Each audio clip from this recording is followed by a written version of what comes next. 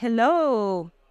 Okay, so I'm gonna start very short because I actually want these people to introduce themselves because they're living the life, they're understanding, they're contributing, and they contribute to Bitcoin every single day, and none of them are Bitcoin devs. So how are they really contributing to Bitcoin? Paco, could you introduce yourself first? Hi, Namaste Bitcoiners. My name is Paco. I'm from India. I have been traveling over the last 2 years using Bitcoin, and this was possible because of you all who supported me with your sats. So I love you all. Thank you. Hi everyone, my name is Plamen Andonovs. I'm from Bulgaria. As I said earlier, I'm a software developer, but I discovered Bitcoin through the financial aspect, as savings technology. And pretty much what I do with Bitcoin for Bitcoin is I'm the loudest voice of Bitcoin in Bulgaria. My goal is to orange pill as many as possible Bulgarians. Throughout the past 4 years, we had 3 conferences in Bulgaria, Bitcoin conferences, and just 3 months ago, we opened the first Bitcoin bar in Bulgaria. Woohoo! Woo! Hola a todos. I try to speak English. I try to speak English. Hi everyone, my name is Napoleon Osorio. I am the first driver in El Salvador in accepting Bitcoin, and I the first student of my first Bitcoin. And this moment I had the opportunity to speak for yours. Thank you. Thank you.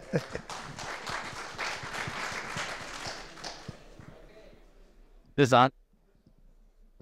Hey y'all, I'm FractalEncrypt. I am a Bitcoin artist, and I try to basically use my art as a medium to get people interested in Bitcoin in a different way. You guys just saw these amazing authors, like they contribute. Oh, okay. So you guys just saw some amazing authors. They contribute. She mentioned Bitcoin developers. They contribute. Everybody's contributing in their own way. I kind of felt like I'm an artist. What can I do? But also, I get inspired by Bitcoin. So I think that I just have to follow my inspiration, and other people seem to be interested in what I'm doing. So I find a lot of validation from just kind of creating a message that Bitcoin is something wholesome, it's something good, it's something actually beneficial, it's a tool for self-sovereignty, and it's something that people need to use. And I just tell it in a visual way. So instead of using words or code, I just use images. And I just think it's important to bring people into Bitcoin in a different way, because not everybody learns the same way or gets interested in things. So this is my sly roundabout way of getting people into Bitcoin. So I try to make something that's pretty, so you just look at it and it's something interesting to look at, whether you like Bitcoin or not. And hopefully it just at least looks good. And if you are into Bitcoin a little, you can actually pull some things out of it. And if you're really deep into Bitcoin, there's still some stuff in there that I try to make, interesting for you and something that you can go away from it learning. So, Okay, so basically we have an artist. Actually, okay, Napoleon is very humble and he says he's a driver, but right now Napoleon is the owner of BitDriver, and they're serving El Salvador with what it looks like taxi services, transportation services, and they rent cars. So like if you're moving to El Salvador and you need like a van to go pick you up from the airport with your kids and your wife and your dog and your cat and like 300 boxes, Napo is providing that, and you're paying with Lightning. So that is like amazing. We have a bar owner. I mean, I love paying for my gin tonics with that, so thank you. That is super cool. And that is like an amazing way to have Bitcoiners gather at your place, but also you're bringing new people and they'll be seeing all this Bitcoin stuff, and instead of us asking, hey, can I pay in Bitcoin, they will probably be like, what is this and how does it work? And you're just orange pilling right there. And then I was asking Paco, like, how do I introduce you, right? Like, what is Paco doing? And he's like, oh, I'm a scammer. But he's not. Fractal said it very well. He's an explorer. He's like carrying like Bitcoin around the world, and he's doing it on a Bitcoin standard. So he's the one going to other bars that are not Bitcoin bars, going to other taxi drivers, going to artists, telling them, hey, can I pay in Bitcoin? And making sure that they learn how they can get payments in Bitcoin. So all these 4 people are making our Bitcoin dreams a reality as well. I think the topic for the whole day has been that, how people are making Bitcoin dreams a reality. So I want to, first of all, I'm going to be translating for Napo. So I want to ask him a question, and my question right now, Napo, is why did you decide to accept payments in Bitcoin in El Salvador? Was it because of the law? Were you like, oh yeah, now my country's a Bitcoin country, I love Bitcoin? Or how did this happen? Ok, entonces, la pregunta es, ¿qué te hizo decidir empezar a tomar pagos con Bitcoin? ¿Fue como que tu país se volvió Bitcoin legal tender y dijiste como, ay, amo Bitcoin y ahora soy full Bitcoiner? ¿O más bien fue como que dijiste, alguien te enseñó algo, aprendiste, algo te llamó? Bueno, la verdad que al principio yo me había quedado desempleado y simple y sencillamente se dio una coincidencia. Yo trabajaba en Uber y de repente me cayó un pedido y casualmente ese pedido al final de la conversación fue John, que es el fundador de mi primer Bitcoin. Y debido a eso, que él comentó que iba a haber un gran evento, yo dije, bueno, muchos Bitcoiners vienen aquí al país y como nadie lo entiende, nadie le va a aceptar Bitcoin porque simple y sencillamente no se había enseñado. Entonces en ese momento tomé la decisión de aceptar Bitcoin y desde ahí comenzó todo.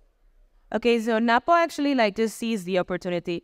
He was without a job and he was just like Uber driving. And one day he woke up and like had a call for like, it was like his last trip of the day. And he went to pick up someone at the airport. And the guy that he picked at the airport was actually John, the founder of Mi Primer Bitcoin. And he told him all about how there's a Bitcoin event and there's a bunch of people coming in. And Napo was smart. And he was like, you know what? Like, well, I should be taking Bitcoin payments if all these people are going to come and pay in Bitcoin because I'm the only one who's going to be making all this money. And he grabbed his sats. So he was pretty genius. For you guys, it's very different. You don't come from a Bitcoin, like you're not in a country where like, oh, there's a bunch of Bitcoiners coming. You're a dev, but you're not a Bitcoin dev. So what makes you think a Bitcoin bar is going to be successful? Right, so I'm the leader of the largest Bitcoin group in Bulgaria, Bitcoin community. And I started the community because I'm a Bitcoiner since 2017. I started my work in my country in 2020. I started because it was post-halving. I knew that a new Bitcoin bull run is going to come. And with the rise of prices, speculators enter the market. And of course, alternative cryptocurrencies attract, speculators trying to make quick money.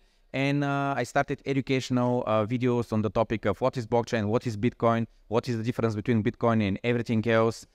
What problem does Bitcoin solve? Because unless someone understands the problem, it's very hard for him to see any value in Bitcoin. This is where the whole meme comes from. Oh, Bitcoin just wastes energy. Like, no, is your air conditioning wasting energy? It isn't, because you actually need it. So about the bar, it's a tool for the Bitcoin community, a place where we can all gather, a place where we can bring their friends, their family, their colleagues, who do not understand Bitcoin, and they can come, they can see we're just normal people, we are not that crazy, and they can actually see that, yes, Bitcoin is money.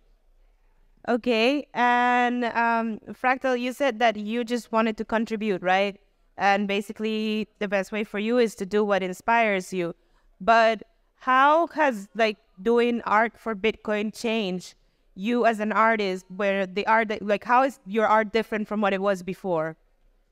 Well, I think like I'm going to kind of sidetrack the question a little, because I think in terms of the way that I wanted to contribute to Bitcoin, I almost find this more interesting in a way, because I was trying to do an art project. For example, I made these comic books called the Time Chain Codex, and I made 210 editions, and I wanted to make each one special. So I kind of created a Bitcoin public key and private key for each edition. So each one has like a special certification of authority that's actually done entirely on Bitcoin.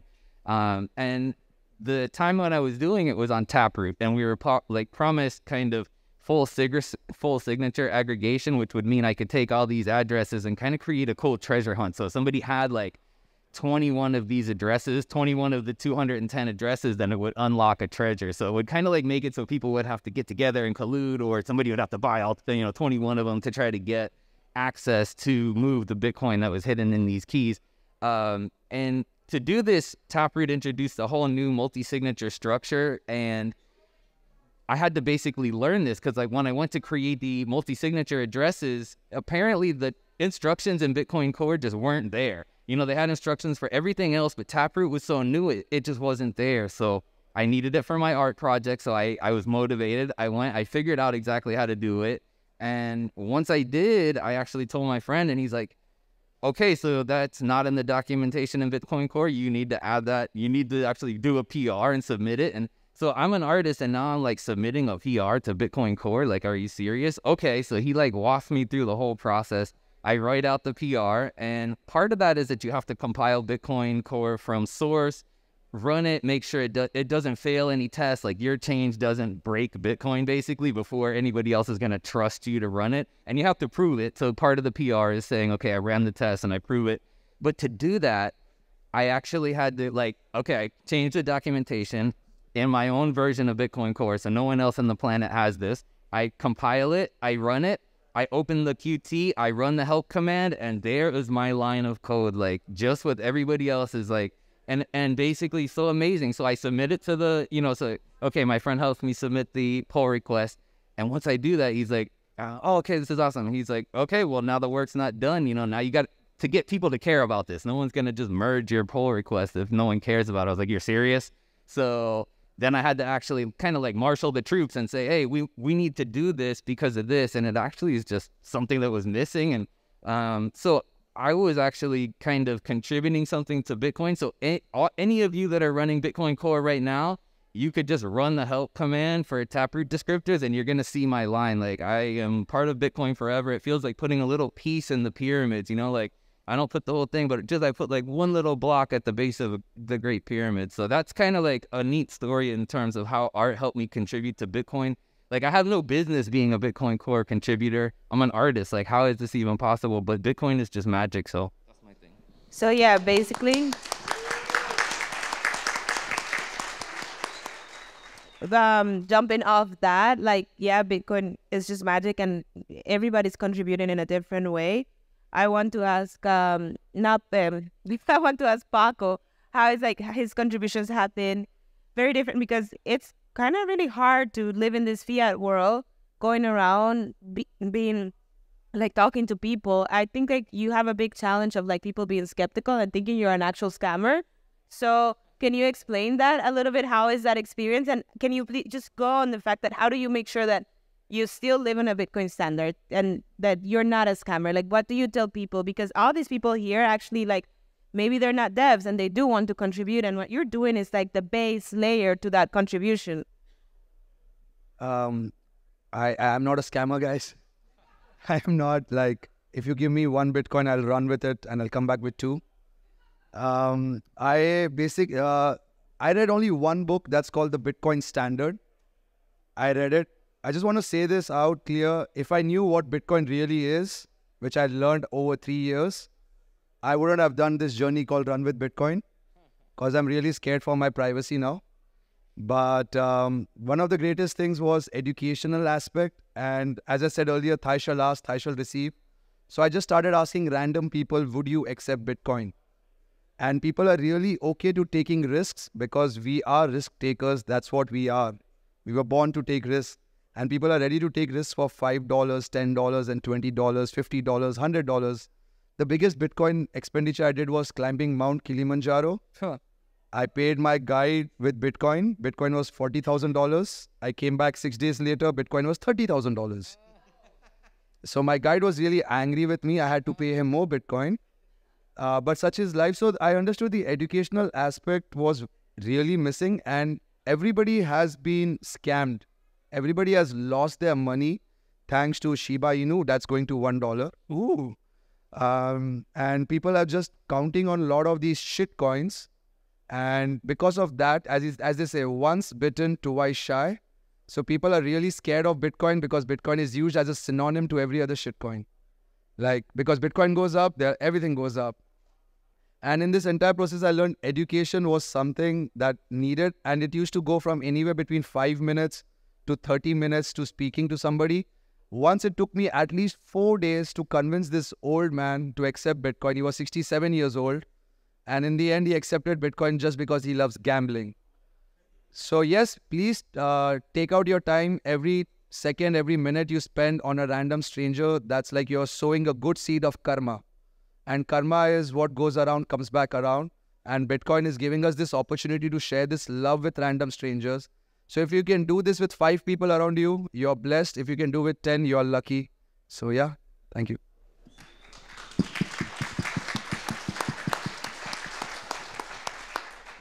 Okay, so this is a super short panel, but I'm going to ask a question that all of you can answer. And it's like, you are all contributing, but how has living this Bitcoin life contributed to you guys?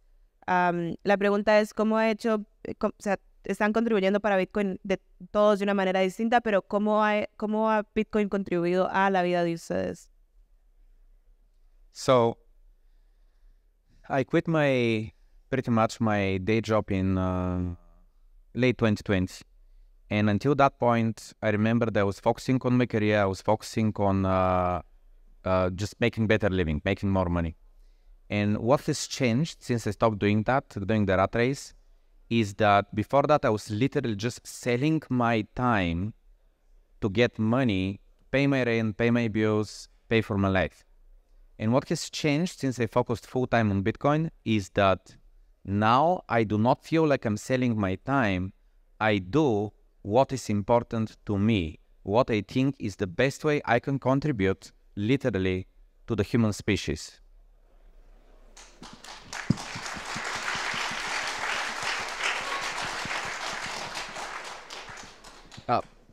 So for me, I think Bitcoin has been extremely transformational, and that's part of the reason that I make Bitcoin art, is because I see it as a transformational technology that people can use for self-sovereignty, and I want to kind of use art as a medium to spread that message. And on a personal level, it's certainly changed my art and the way that I create art, I think.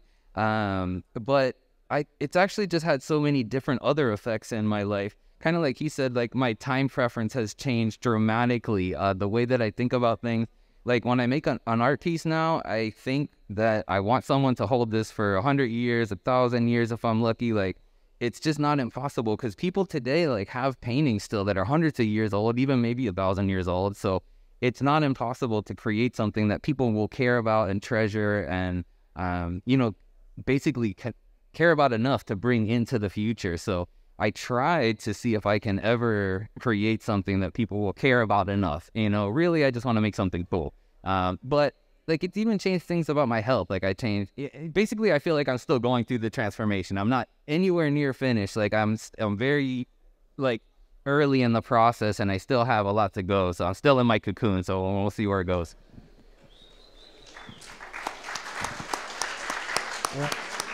Bitcoin has changed my life by meeting you all. I finally am part of a tribe that is like a silent evolution. It's not a revolution, it's an evolution of the human mankind. I cannot hang out with normies anymore. I hang out with Bitcoiners because we are going towards a place that is the time preference. We are building not for us, not for our kids, but for generations. And that has given me more time to think about who I am and why I am on this world. And I just love the philosophy of Bitcoin, which has got us connected here. So thanks to you all. Be lovely and little less toxic.